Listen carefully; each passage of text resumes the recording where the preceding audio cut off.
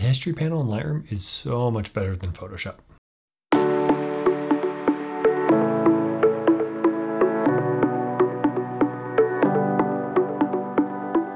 Welcome to the Visual Center. I'm Trent. In this video, I'm going to share with you how great the history panel is in Lightroom Classic. Now, I'll be sharing some great tips near the end of this video, which may help you improve your editing by using the history panel. I know it helped improve mine. Now, please be sure to give this video a thumbs up by clicking on the icon below. This will really help the Visual Center to grow. Now, let me show you how the history panel works. All right, the history panel is here on this left side column in the Develop module in Lightroom Classic. Click on the arrow to drop that down, and we'll see a list of the edits made to an image. Now, be aware that the items in the panel read from bottom to top. So the last adjustment made to an image will be here at the top of the list. Now, this panel will record almost everything we do in Lightroom, and amazingly, it pretty much records it indefinitely. Now, unlike Photoshop, this panel in Lightroom keeps this record or history of the adjustments made to an image, even when we quit and restart the software. Let's give it a try. So I'm going to quit Lightroom. Now I'm going to reopen the software. And we can see now that I've restarted the software, this history states are exactly the same as they were before I quit. Now, hopefully you've already noticed that the preview image here in the Navigator reveals a preview of what the image looked like at the current state my cursor is hovering over. So if I hover over this highlight section, we can see that image changes based off of that edit I made at that state. Now, if I move my cursor up and down the history state, the preview image changes. That's a pretty cool feature. I can select each point to actually travel back to that state in my editing process. Now, when we apply certain adjustments to an image, specifically adjustments with numerical values, we'll see some numbers here on the right side. This left number is the amount changed, and the right number is the new value of the change. Now, let's adjust this image a bit. So I'm going to go to this top history state, and I'm actually going to select a slider that I haven't used yet. So I'm going to adjust my shadows. I'm going to bring my shadows down a bit. And you can see the shadows state in my history panel says -75 and -75. These are the same because it's the first time I've adjusted that slider. If I go back to shadows and move it to, let's say, 55, -55, you see this left number now displays the amount change, +20, and the right number shows the current value that that adjustment is set to, so -55. Now, do be aware that as soon as I select a previous state of my image and make a new adjustment, those previous states above the one I had just selected are now deleted. They're gone and I can't get back to them.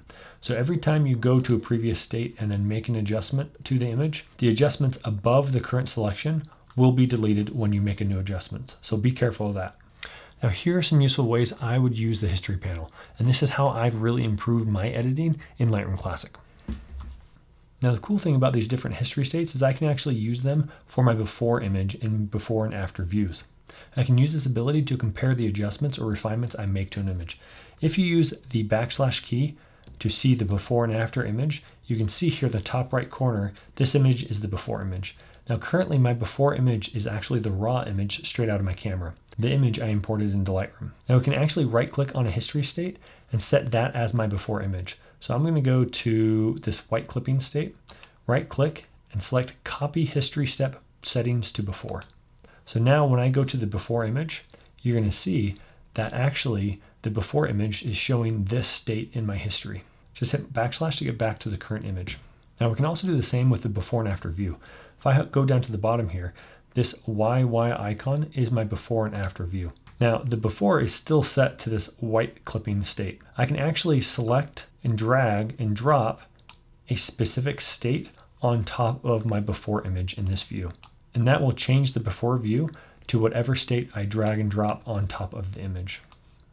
So now if I make a minor adjustment, I can see, let's go to the second top adjustment. I can see the minor adjustment, what it did to the image. So that exposure adjustment, you can see how much it changed by looking and comparing my before and after image.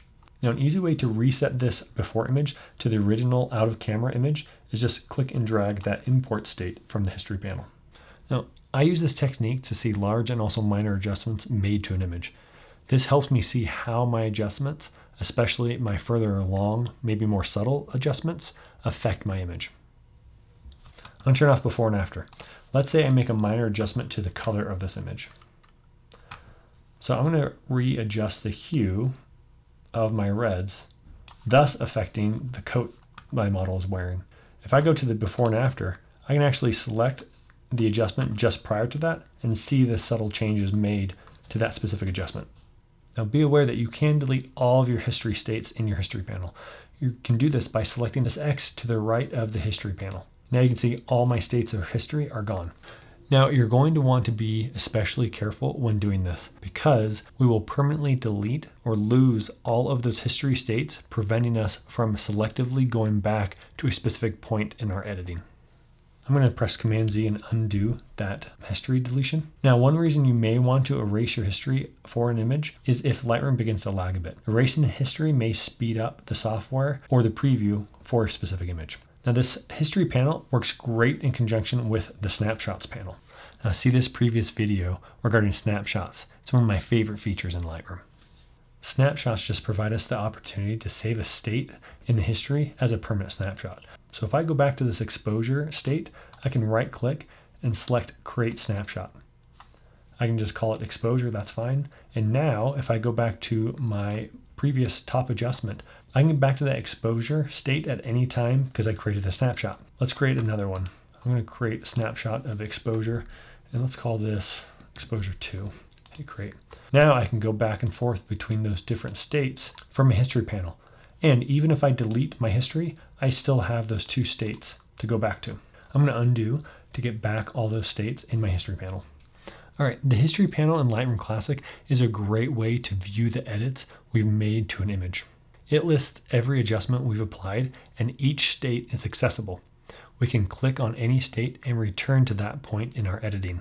The numbers just right of the state represent the amount of adjustment made to an image. Each history state can be designated as the before image when we view the before and after. History and snapshots work amazingly well together and can be used to help us learn how to better edit our images in Lightroom Classic. Now, if you have any questions regarding the history panel, please add them to the comments below. Thanks for watching, and I'll see you next time.